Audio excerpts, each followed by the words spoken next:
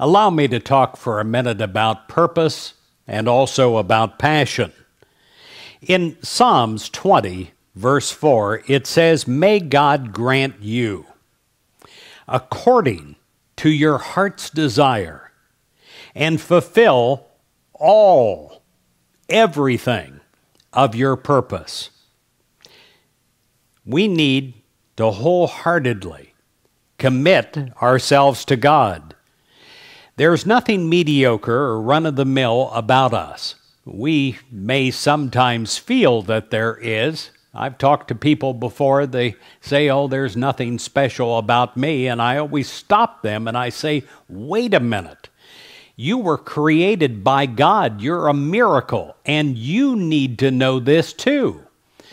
And perhaps have that born in you this Christmas in celebrating the birth of the Christ. What would Jesus say to you? Well, he'd say the same thing, I know.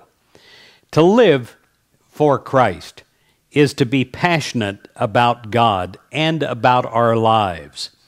We all need a purpose for our lives, a purpose that excites us and causes us to live each day with passion.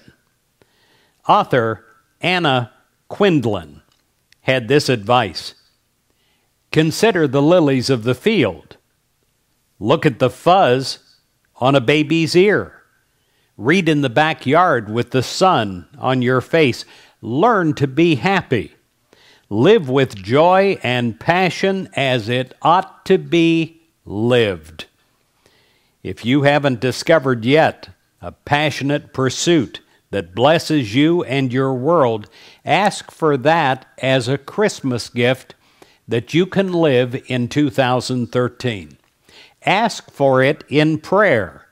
Keep searching, keep trusting that with God's help, you can and you will find a meaningful way to live, serving your neighbors and God with passion and with purpose. Merry Christmas.